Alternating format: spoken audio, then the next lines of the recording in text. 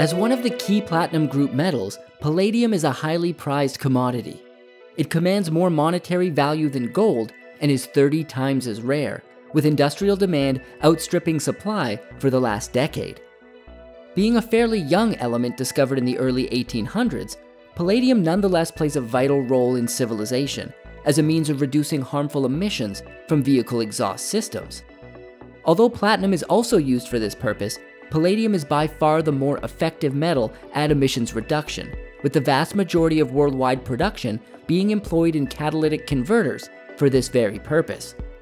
Because of these characteristics, palladium is also the premier choice for hybrid electric vehicle exhaust systems, making it an essential component of the new green economy. In the world of jewelry, palladium's unique properties make it ideal in the creation of white gold, and its ability to absorb 900 times its volume in hydrogen makes it invaluable in the field of chemistry. Originally put to use as a marketing gimmick to make a quick buck by a brilliant but somewhat unscrupulous British chemist, palladium's journey since its humble beginnings has been nothing short of extraordinary. On today's episode, we seek to clear the air and provide the facts on one of the most vital platinum group metals. It's palladium, on commodity culture.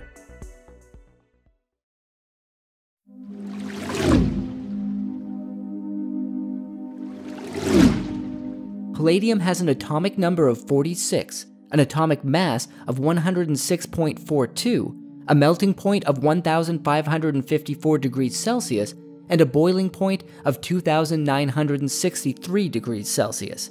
It is the least dense and has the lowest melting point of all the platinum group metals. It is named after a massive asteroid called Pallas, also the Greek goddess of wisdom, which was discovered just before palladium. Palladium is a shiny silvery white metal that is resistant to corrosion, extremely ductile and easily worked.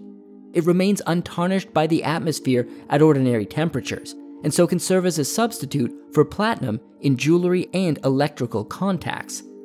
Palladium is also a key ingredient in the creation of white gold jewelry.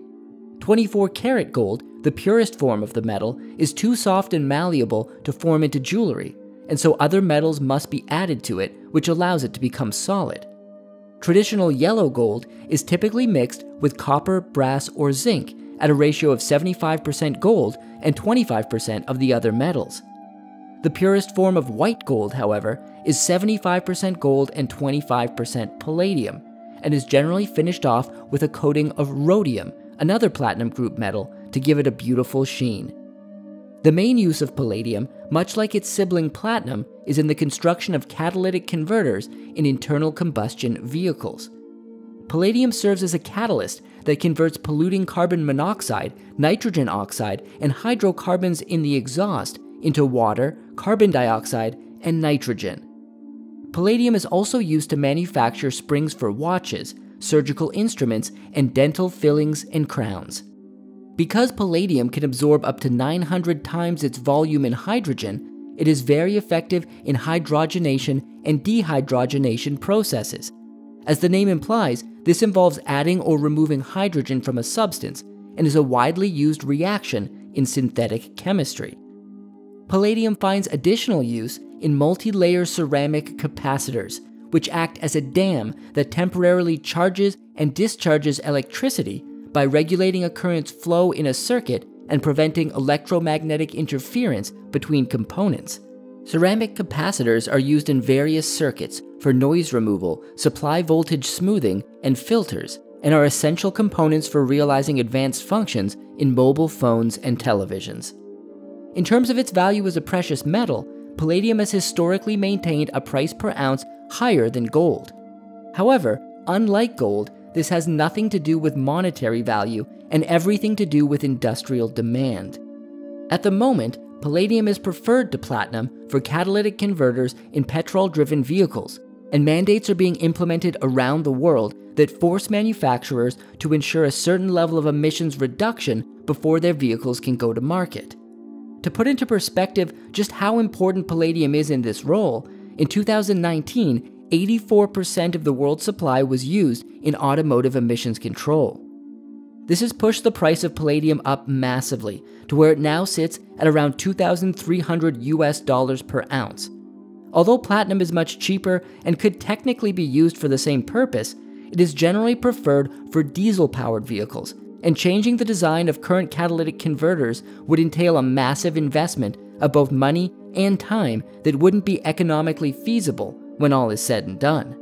Add to that the fact that approximately 80% of the world's platinum supply comes from South Africa, meaning any disruption of supply chains in that area could effectively decimate access to the metal. Palladium is mined in a wider variety of geographies, making it more accessible over the long run. Let's now take a look at the mining methods employed to extract palladium from the earth.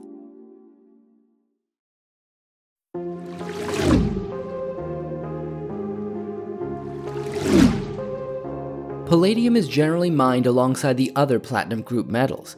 Platinum group metals occur mainly as a byproduct of nickel sulfide mines, often with some copper and cobalt, which can also be economically extracted, along with some precious metals as well. Russia is the world's largest producer of palladium, followed by South Africa, Canada, and the United States. A vast amount of the palladium used commercially is extracted from copper-nickel deposits in South Africa and Canada. Palladium is mined using both surface and underground mining methods, depending on the nature of the deposit. Near-surface deposits of platinum group metals are mined using the open pit method. Firstly, the overburden, a layer of soil above the deposit, is detonated with explosives to break it up into smaller chunks of rock. Special quarry machinery then collects and moves the rocks into trucks, which then transport it to be processed. For deposits that lie deeper beneath the earth, mechanical extraction methods to get down to the lower levels of the earth's surface and haul it out are employed. This will depend on the primary metal being extracted, but generally involves the classic underground mining technique of using timed explosives to detonate the rock beneath the surface, before bringing it above ground to be taken to a processing facility.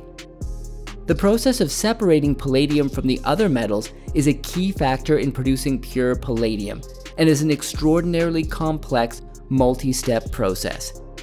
First, the extracted rocks need to be ground into a fine powder to try and liberate the individual minerals. This reduces the rock into talcum powder-sized grains.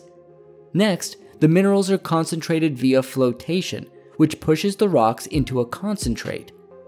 The concentrate is then dried and smelted through a process called pyrometallurgy, which means melting and heating.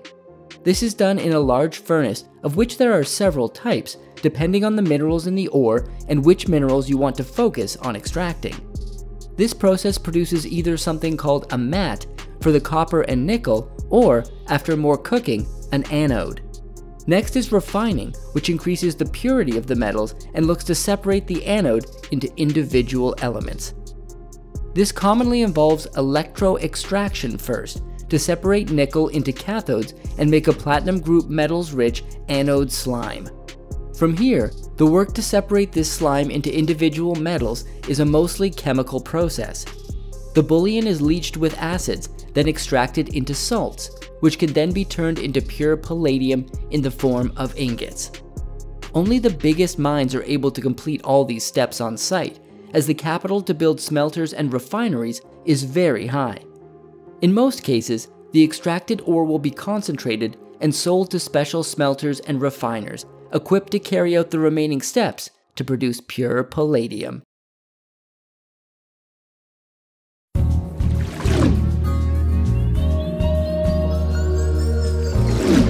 The origins and uses of palladium don't go back nearly as far as many of the other commodities we've covered in this series. In fact, palladium's very first use after its discovery was purely commercial, as it was simply sold as a curiosity by the man who discovered it, William Hyde Wollaston. Wollaston discovered palladium around 1802 in crude platinum ore from South America. He dissolved the ore in aqua regia, neutralized the solution with sodium hydroxide, and precipitated platinum as ammonium chloroplatinate with ammonium chloride before adding mercuric cyanide to form the compound palladium cyanide. This compound was then heated to extract the very first palladium metal known in the world.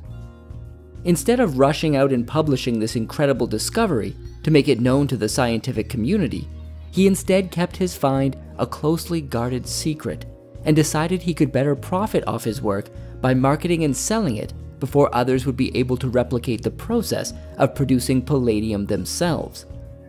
He cut a deal with a Mr. Forster, who owned a small curiosity shop in Soho in London's West End, to sell the metal exclusively.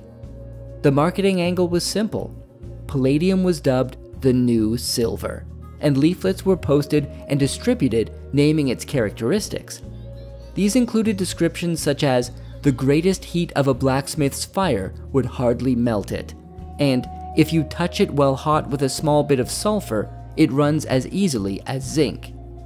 The palladium was sold in small quantities and priced at 5 shillings, a half guinea, and a full guinea.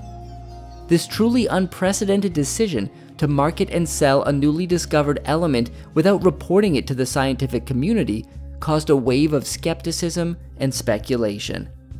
Keep in mind, in advertising and selling palladium, Wollaston never revealed himself, and so most scientists assumed it was some kind of trickery to turn a quick profit. Had Wollaston attached his name to it, some may have taken it more seriously, as he was a known chemist at the time. One of the main skeptics of the scheme was an Irish analytical chemist named Richard Chenevix.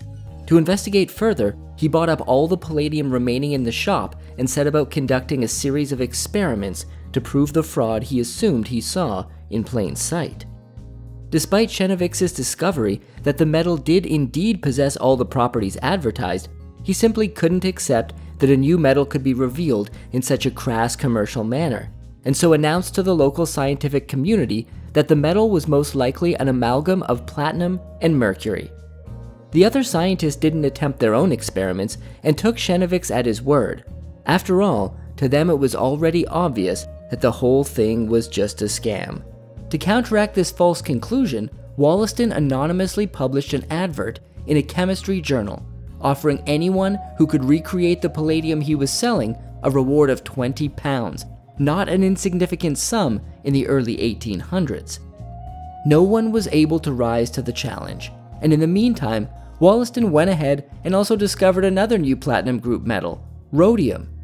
Deciding that this time he'd actually like to be recognized for his accomplishment, he wrote a paper on rhodium and published it in 1804. He waited a little longer to reveal that he was the one who discovered palladium, perhaps feeling a little ashamed to have broken with the status quo of the scientific community.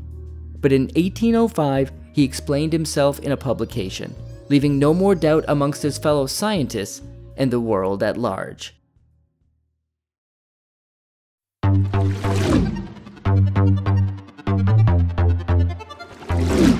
Despite the cries for a new green economy and the electrification of all the vehicles in the world, the reality is that this idealized future is very far away, if it ever even fully comes to pass.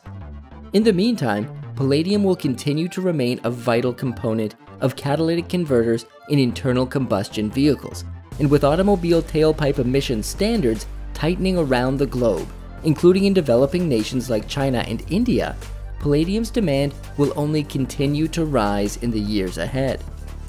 We are also seeing an increase in hybrid vehicle production, including hybrid vehicle fleets in the transportation industry, and that means more palladium will be required. In fact, hybrid vehicles are expected to account for roughly 23% of the market by 2025, and will likely continue to rise in popularity, giving palladium a great deal of longevity as an industrial commodity. The sale of new automobiles, hampered by supply chain issues due to the pandemic, particularly related to chip shortages, is expected to come roaring back, and along with it, increased demand for palladium, which has already been in a supply deficit for nearly a decade. Add to all of this the fact that the majority of the world's palladium is produced in Russia, which now faces strict sanctions from around the world due to its invasion of Ukraine, and you have the perfect storm for reduced supplies and increased prices. Until now, platinum has often eclipsed its lesser-known sibling in the eyes of the general public and even the investment community, But with peak demand for palladium estimated to be somewhere between 2027 and 2030, this noble metal has a long way to go as it claims its rightful place in the global commodity hierarchy. If you enjoyed this documentary on palladium, you won't want to miss our documentary on platinum, the granddaddy of the platinum group metals. We cover the science, the use cases, the mining process, and the incredible story of Antonio de Ulloa of Spain, the man who first discovered platinum.